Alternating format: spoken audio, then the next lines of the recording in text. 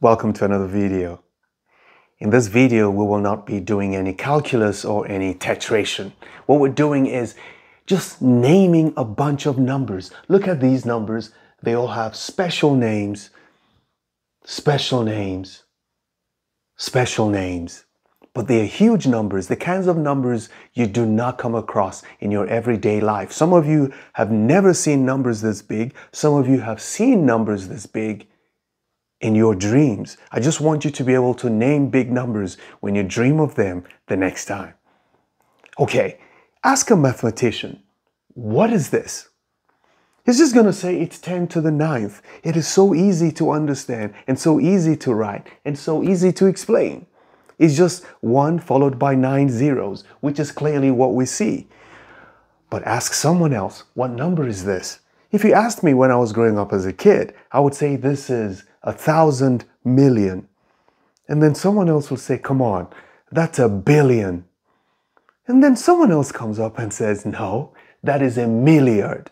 It is 1,000 million, which you call a milliard. So you see there are different ways of naming the same number. And that is one reason why you should not try to name it if you can write it. But some of us are stubborn. You just want to name it. You want to know how to name a number. You want to know what a zillion is. You want to know what a Google is, or what a centillion is, or what a Googleplex is. Well, if you're interested in all that, you should keep watching. Well, if you're not interested, still keep watching. Let's get into the video.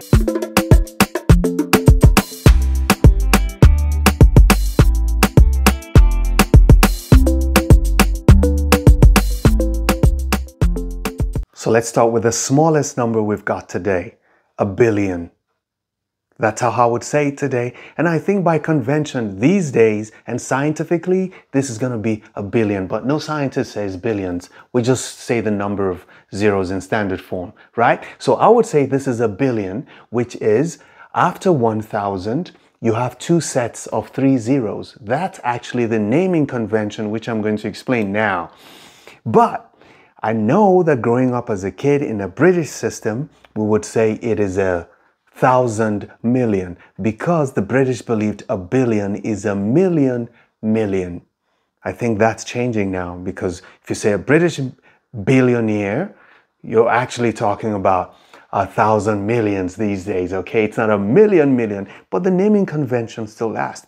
Now, before I continue, almost every country has their own way, not almost, but there are regions that just have their own ways of naming numbers. They have symbols representing Titanic numbers. So the British system, the continental Europe, America, you have China has their own system.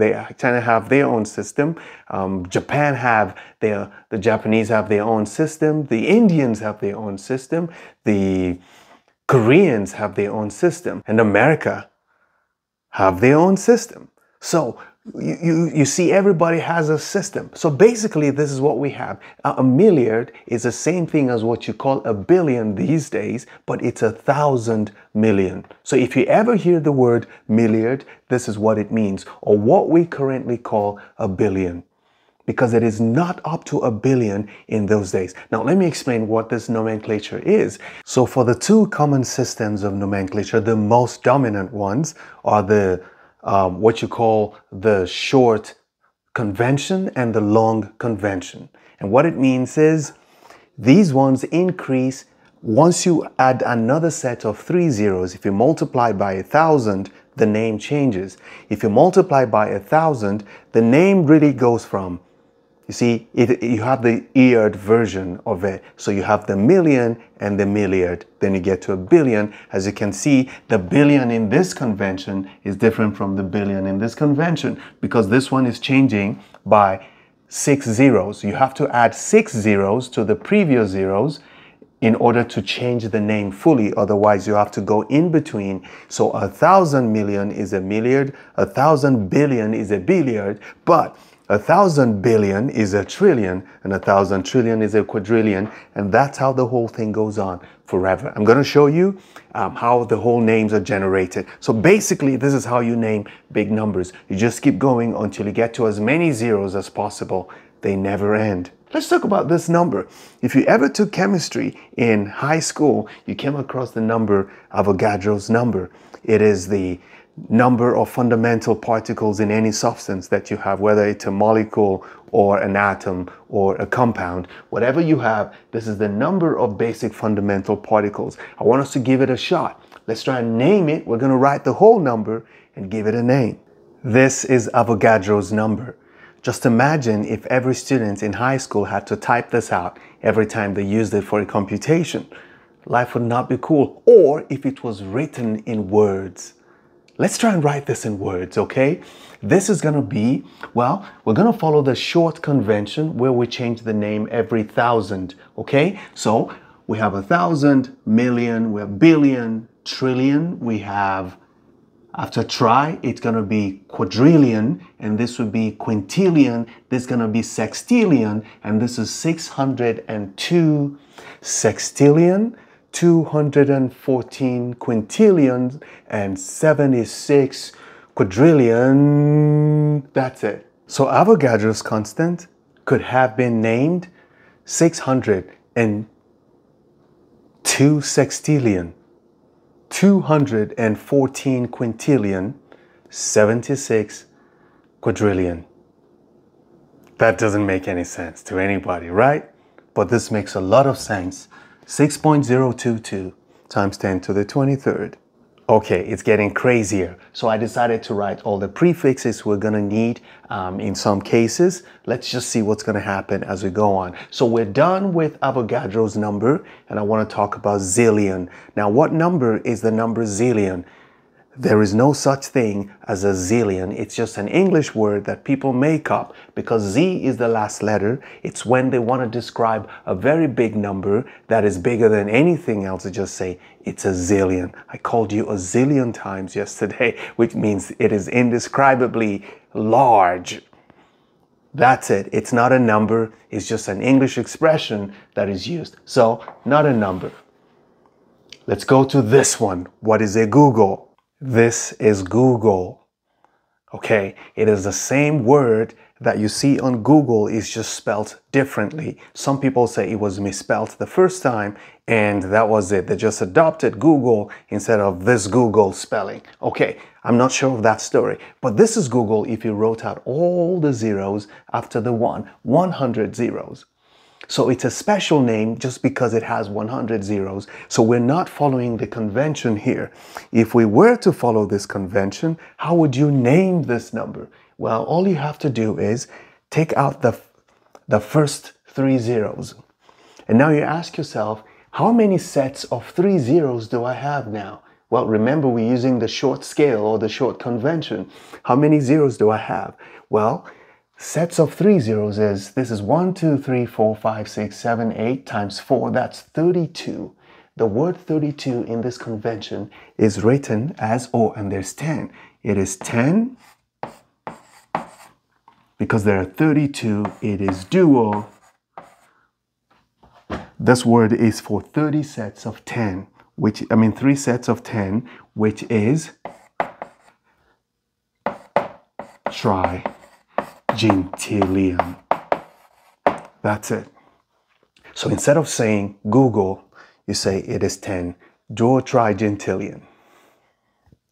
That sounds like a different language. Okay, let's go to the next number. So we're done with Google. So what is centillion? You would wonder, why did we name centillion the 1 followed by 100 zeros? It sounds befitting, but that's not how you name it. You count the number of zeros after the first zero. So 1 centillion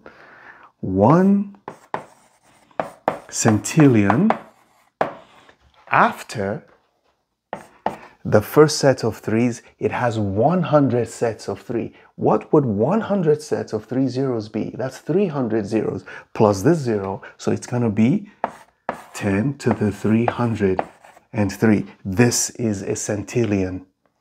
But this is not a centillion. Even though it has 100 zeros, it is 10 duotrigentillion.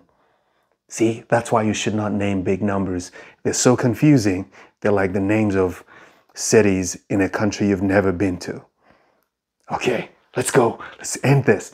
What is a googolplex? Well, since we're dealing with big numbers now, the number of zeros following 1 for a googolplex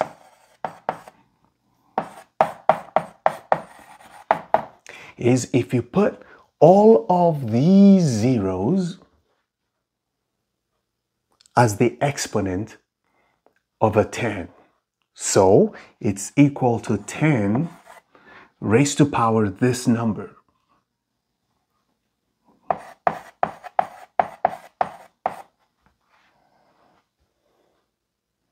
How many zeros does it have? It's gonna have, it causes pain to think about it. Okay, I don't want to talk about it. Just think about how many zeros it will have. Just imagine when a Google, which has just 100, looks this way, this one is gonna have 100 zeros. That's gonna be insane. Okay, we don't want to talk about it. I'm just let it gonna be. I'm just gonna let it be. Okay, I'm beginning to twist my words. Okay, so we've taken care of a googolplex. You know the difference between a Google and a centillion now. And this is one number that I'll have to do a special video for. It is called Graham's number. And I know some of you already know about Graham's number, but I'm just going to touch on it briefly.